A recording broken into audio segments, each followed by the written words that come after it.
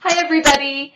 Today's question that I'm going to answer is how can I make my students or my child become a more fluent reader? It's a great question I got from Tiffany in Michigan, and I thought if I answered this it would benefit many of you moms and teachers in helping how to help a child become a fluent reader.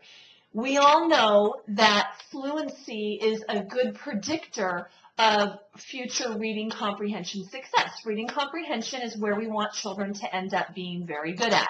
Well, there are stepping stones along the way that are predictors to tell if your child is on track for being a fluent reader.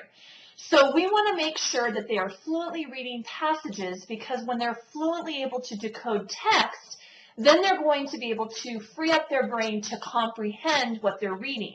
They're not wasting their time or their energy on trying to decode and figure out what the words are. They're actually just able to fluidly read and comprehend the passage that they're reading. So what are some ways that you can help your child become a fluent reader? Number one is you need to make sure they have all of their phonics skills in place. And one way to do that is you can go over and download the free assessments that I have available. It'll tell you exactly whether your child has all the phonics components in place or whether you need to go back and do some extra filling in of any gaps. Once you know that your child has all of the phonics elements in place, then there are a couple things you can do to help them become a fluent reader.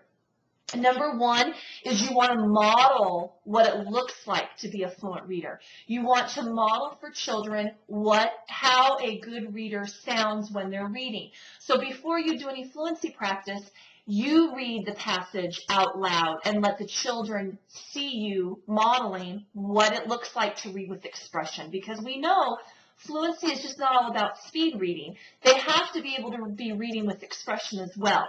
So you want to make sure that you model it. And then number two, you want to make sure that you give children enough practice with the text.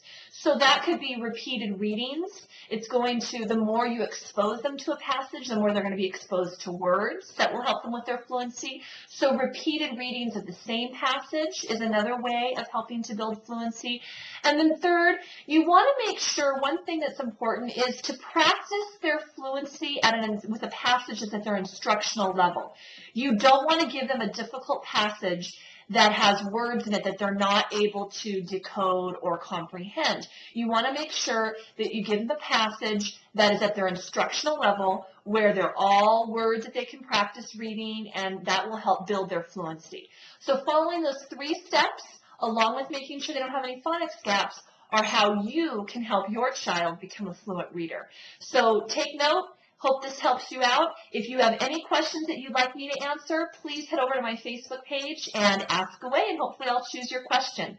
Thanks, and have a great day.